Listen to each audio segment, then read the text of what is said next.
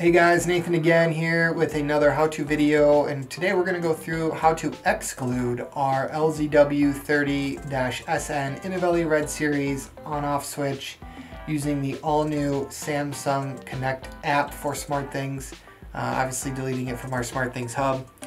So what we're going to want to do, you come up, you pull up your app, you find the device that you have. So I know this is our Inovelli Switch Red Series.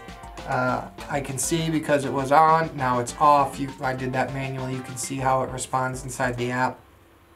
So what you want to do is you hit these three dots in the top, you hit edit, and then you just select delete device. So when you do this, then you immediately put the switch into pairing mode or exclusion mode, which is the same three taps of the configuration button. So we'll do that, we'll put it into that. 1, 2, 3 taps, and you saw it immediately turned green, which I've noticed that it happens to exclude these devices very quickly as we're doing this with the all-new app, which I think is really great. So you can see that this device has been deleted, and from there, just hit done, and we're all set.